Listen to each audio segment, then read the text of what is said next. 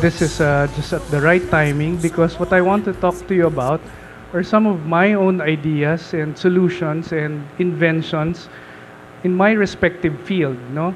But always note that this is for my field, and I'm not telling you to do the same things because I'm already there doing some changes. What I want you to see is how these things are generated, and maybe, hopefully, it will also help you generate your own ideas for this or for whatever endeavor later on that may come your way. Okay? Now, what's nice about ideas is that they're free. Wala namang bayad yun eh. We just think about it. And ideas, particularly for ideas for solving problems like traffic, pollution, population control, and so on and so forth, those problems still exist, primarily because the idea to solve them have not yet been put forward. That's it. No, wala pang nag-isip ng tamang idea in order for us to combat these problems. That's the only reason why they still exist. Inventions are tangible objects, and your ideas can transform into tangible objects that you can sell or someone use. So I'll show you some examples later on, and yeah, hopefully it will spark something in your brains to have your own ideas. By the way, these ideas they don't have to be the wide-ranging, I will solve world hunger, world peace, and so on. It can be as small as the next fashion craze or the next dance step, right? Hindi ako magsasayaw ngayon ng Gangnam. But these are all ideas. They're all started as ideas of people. And I'm inspired by one particular quote. And the quote comes from President Barack Obama when he was running for president of the United States. And what he said simply was that more powerful than the march of a mighty army is an idea whose time has come. Meaning that an idea, no matter how intangible it is, it's just an idea, no, can actually be more powerful and create change. No, the simple idea, in this case, ang idea niya actually is himself, no, being a young black president of the most powerful nation. Just that idea was enough in order for him to get elected, no? And therefore, the power of generating ideas always have to start with the first step, which is generating it. Without it, wala, no? Tama na yung mga environmental projects natin ng let's see, tree planting. Tama na yan. No? We're more intelligent than that. Tama na yung let's clean up the roads. Okay na yan. No? We are destined to actually produce a little bit greater, no, and wide-ranging ideas than those that were conceived by those without any ideas. Okay? Here are pictures of from my line of work. I do a lot of research on water pollution kasi pet peeve ko talaga yung mga maduduming ilog. This is Wine River in Bulacan. Super dirty water. We went on a banca ride through the Wine River in Bulacan. The water is doesn't feel like water. It's thick, no? Feeling ko I can walk over it already. Ganun kakapal yung tubig, no? And it's color black. And here are other pictures of Wine River. Here's a picture of a river in Negros Occidental. These are actually two rivers. One river comes from the mountains, pristine, clear, drinkable water. Now, have you ever been to a river where you can scoop up water and drink it directly? Malamig pa? We're not familiar with that. Try to do that in our rivers here. Mamamatay ka. And then this other river comes from another place where there are a lot of houses and piggeries. And from where they meet, okay, the brown stuff in this polluted river pollutes the entire river from here on in, from there, going downstream. Sabi ko, oh, what happened to the nice river here? It stops there when they meet. So my research started by thinking, okay, pollution, no, in nature is actually natural. There are natural pollutants in nature, but nature itself also provides for its cleaning mechanism. It cleans itself. And the cleaning mechanism for nature, for rivers, for example, are areas called wetlands. These are your lagoons, marshlands, swamps, and so on and so forth, where the river, prior to it coming out to the ocean, goes through the wetlands like this. And there are cleaning mechanisms in wetlands. Sediments, bacteria, plants and animals, they all do their part and clean the water before it exits into the ocean. And once it exits, it's clean already. Okay? So, what is my idea? My idea is to look for these things in the wetlands and bottle them up, bottle it up, if possible, and put that bottle near Mekawain River, Pasig River, and let the water pass through it and it's clean. That was the idea. And this is not solely my idea, because during that time, in early 2000, there were other people starting to think about the same thing, no? And they have more budget, so this is these are pictures of the research that they were doing. So what happens is that you have dirty water, for example, water that you flush from your toilet, no, with your number 1 and your number 2 in there. Okay? Instead of flushing it, they put it into a vat like this with all the plants and animals found in wetlands.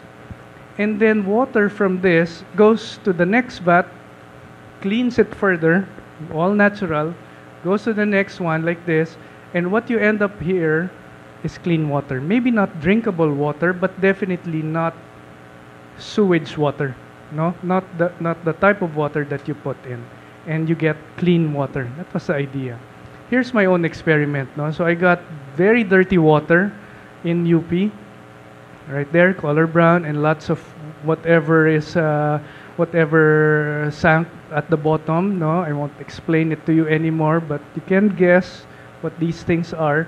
And then I have a blow-up picture here. I got this water, put it through, kasi poor lang tayo, no? So my experiment was, we're in Coke bottles, okay?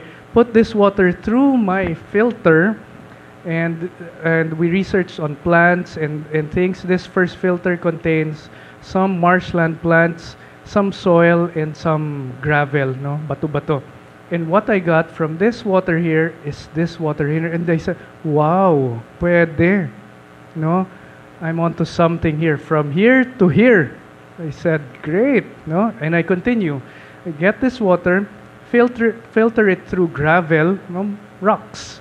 And I get this water, and I say, oh, parang dumumi ah. Lalo pang dumumi. So something's wrong with my gravel filter here. In any case, I get this water again, filter it through sand, and sand is what we find in marsh areas and beach areas and so on. And this is the water that we get from this. And I say, okay, we're on the right track again. And my last secret ingredient is charcoal, no? In wetlands, no, we produce a lot of organic matter from dead trees and other plants, no, including animals, siguro. And these organic materials are actually natural cleaners of water. So I get this water, filter it through charcoal, and I don't get black water, but I get clear water. Maybe not drinkable water, but from here to here, I am able to clean the water without any cost. There's no machine, no electricity, all these materials. Maybe charcoal, I think I bought the charcoal for 10 pesos, isang bag ng charcoal. But the rest, they're free.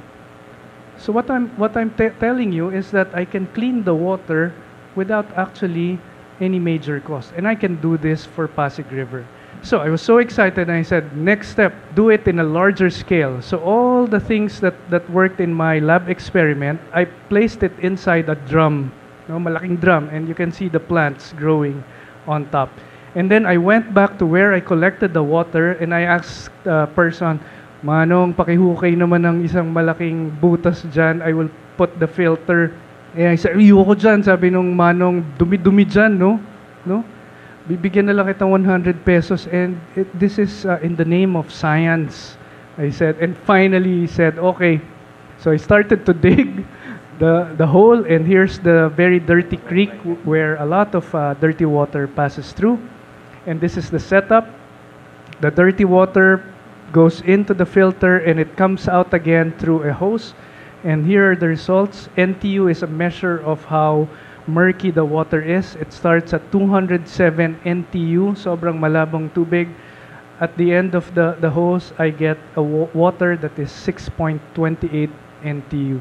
And the cost is 100 pesos for manong and some scolding from my mother because I got the drum from home. When I came back from the US, halos sabay kami ni Gang bumalik. We had an idea. I had an idea for a school. Sabi ko, I want a school, a science school. But I don't want a Philippine Science High School. I want a Philippine Science Preschool, wherein we teach kids science as early as 3 years old.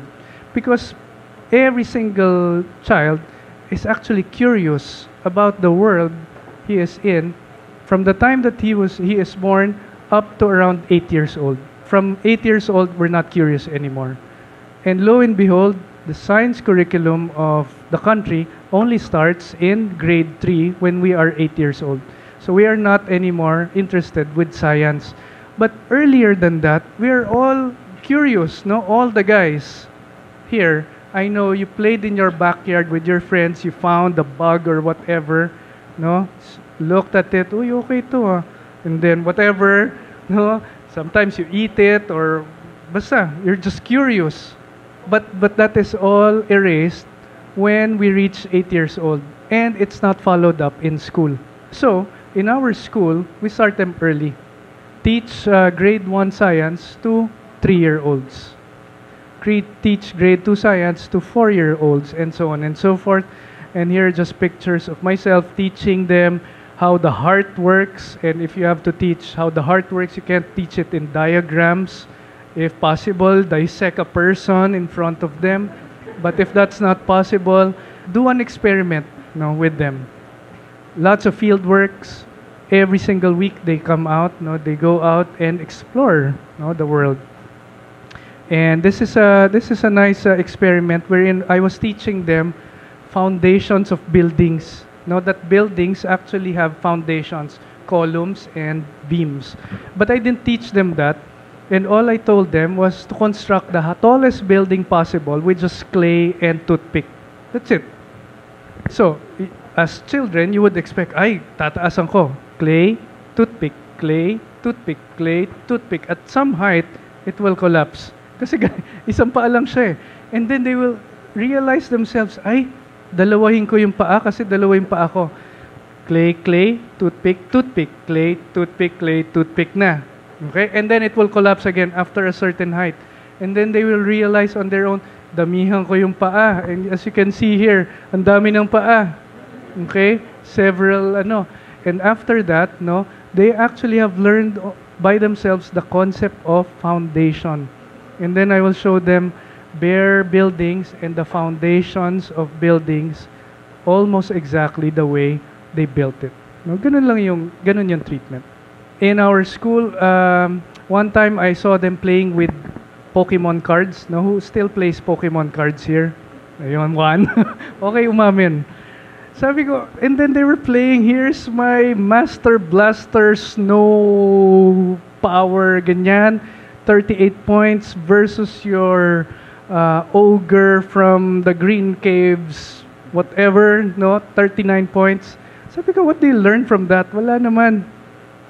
So I made them my own cards, but instead of make-believe monsters, researched on all the fossils, no, of Tyrannosaurus Rex and all the other creatures with accurate information. So now they play with these cards, no, and I brought some samples there.